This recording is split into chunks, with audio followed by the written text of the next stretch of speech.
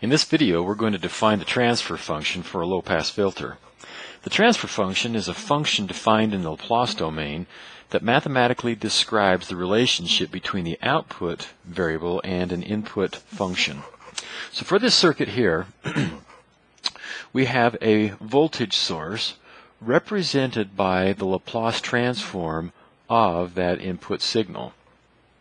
We define an output voltage as the voltage across this resistor, once again defined as the Laplace transform of that output.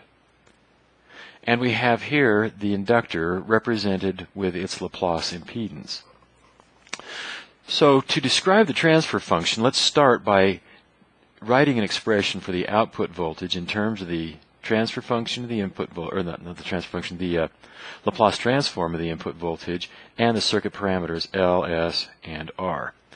Because these are in series, we can determine the voltage across this by simply using a voltage divider, and we have then that V out of S is equal to V in of S times R over R plus L times S.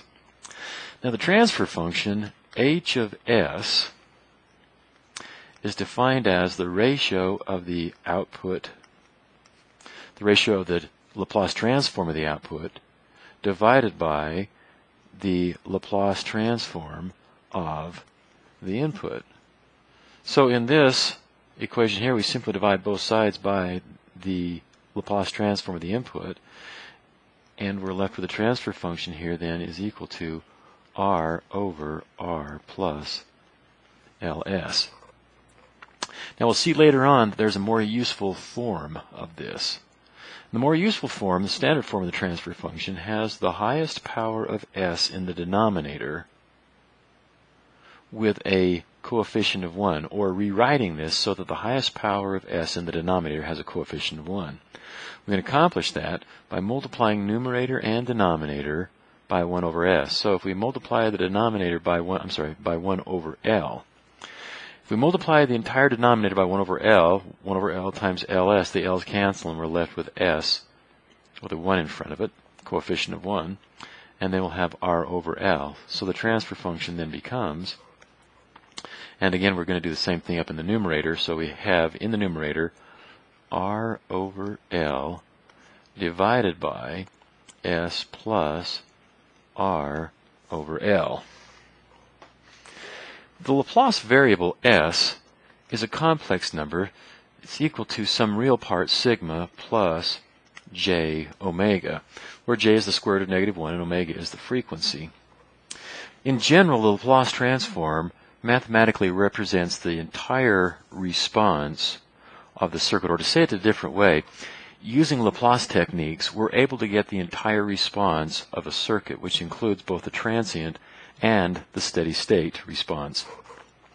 Now, when we're talking about sinusoidal inputs operating in the steady state, we can replace S with simply j omega. In other words, if all we're interested in is the sinusoidal steady state operation of this circuit, then we can let S equal j omega, and in our transfer function we can replace the variable S with j omega, and we then have, instead of, let's write it like this, H of S evaluated at S equals j omega is equal to then H of j omega, which will equal R over L divided by j omega plus R over L. This function H of j omega is referred to as the frequency response. The frequency response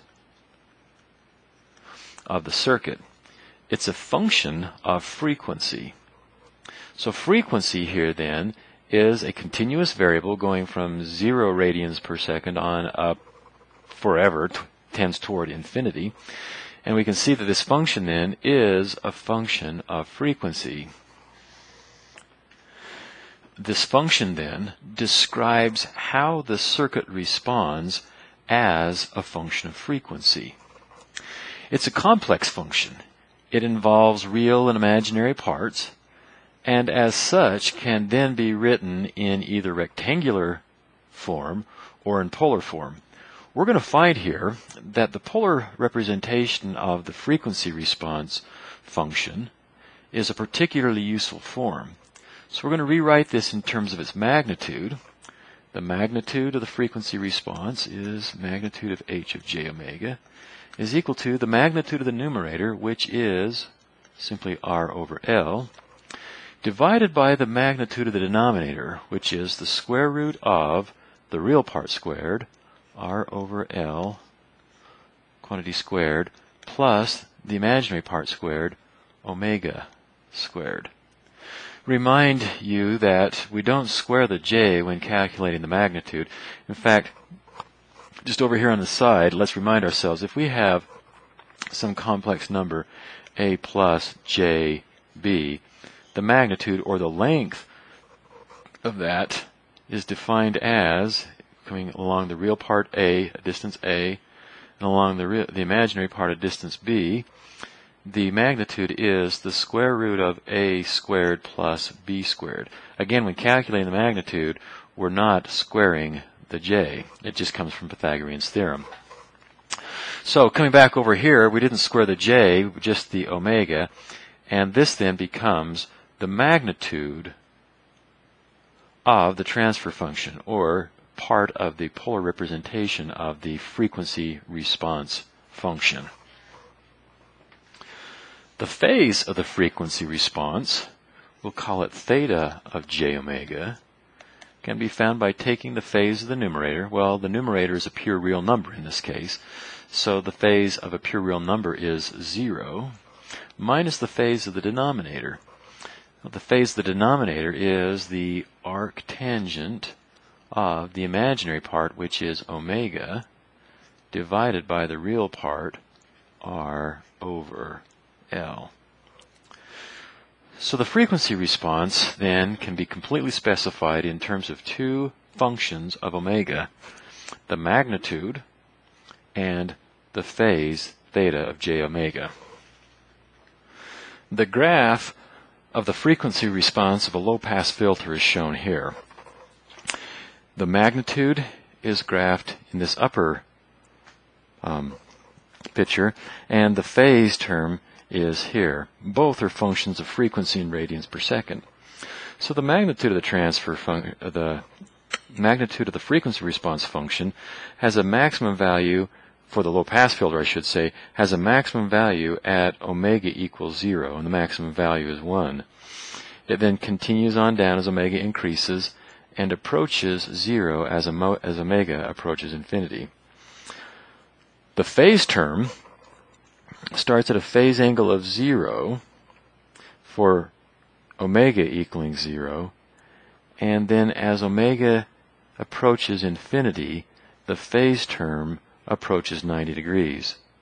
So there's a difference in phase shift or phase terms added to the signals of ranging between 0 degrees at DC and 90 degrees at for very large frequencies.